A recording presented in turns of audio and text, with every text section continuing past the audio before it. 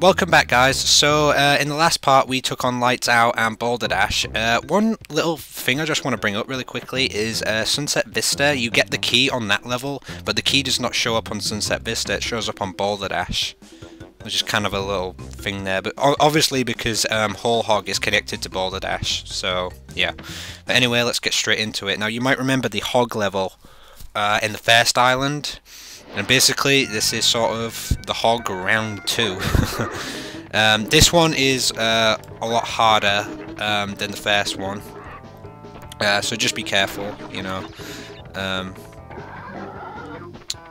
Make sure that you know, you don't sort of die, obviously. Oh, I think that would be too obvious. So yeah, obviously the same sort of enemies and whatnot. Got to really time your jumps and kind of think about it a lot as you're doing it, but nonetheless, this is a good level. Plus you also got these things that you jump on. I don't think they were in the first level. You know what I mean? So, you know what I mean? It could take you a while, and I don't blame anyone for dying on this level at all, because it could take you a while to sort of get it right. But fortunately for me, it was alright there. That wasn't bad at all. I think that level is a little bit shorter than I remember. I don't play that level a lot. However, that is 24 gems.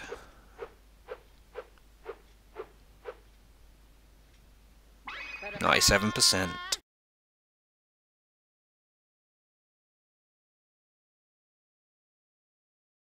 But anyway, moving right along, we are going to head off to Cortex Power. Now, I originally was going to do Fumbling in the Dark along with the other hidden level, Whole Hog, but instead I'm going to take care of this one.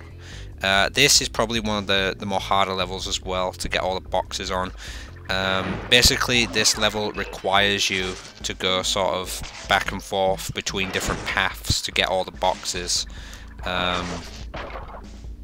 You know what I mean? So this could be a tricky one. Now, there is no boxes down here, so don't bother going to the left.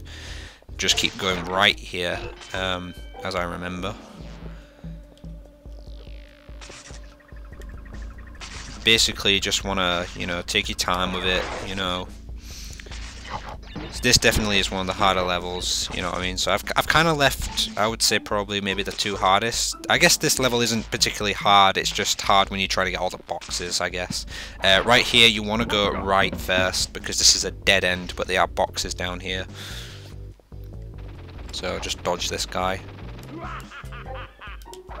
And spin him. And there we go. So make sure you get all those and whatnot.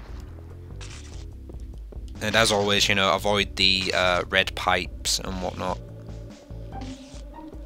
Now this is where it starts to get a little bit tricky, because right here you've got the checkpoint, but you've also got like this down here. So there's quite a few things to look out for here.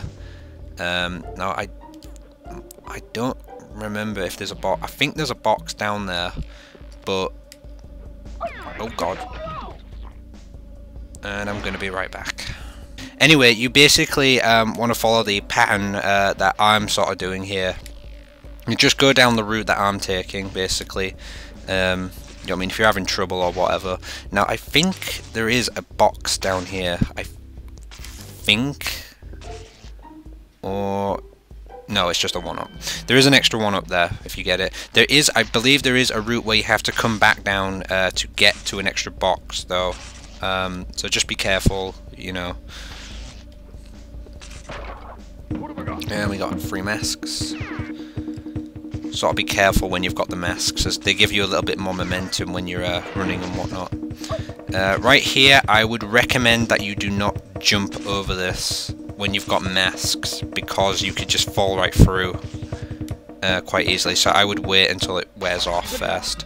Basically, all you want to do is hit the first one, and that will basically set off a chain reaction and break them all.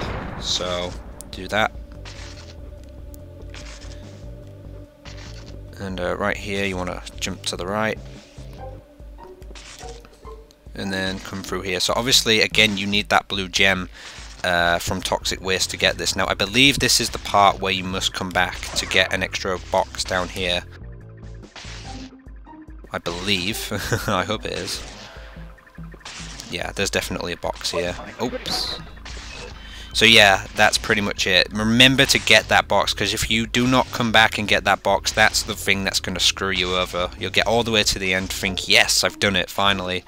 And then you realise you've got to get that other box. And you just want to kill yourself.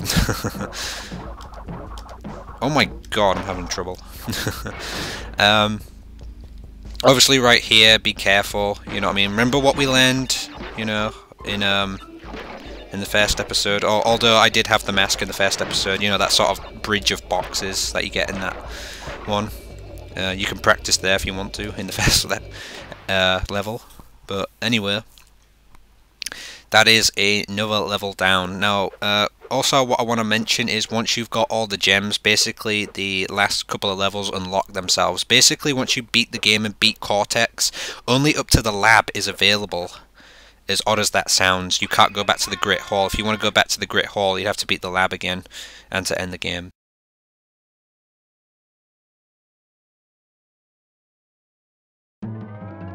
Anyway guys, that's pretty much it for all the levels except Fumbling in the Dark. Now Fumbling in the Dark is regarded as the hardest level in this game, aside from Stormy Ascent, which is not available without cheating. So yeah, in the last part of this playthrough we're going to be taking on Fumbling in the Dark, getting the last gem and hopefully getting the true ending. See you guys then.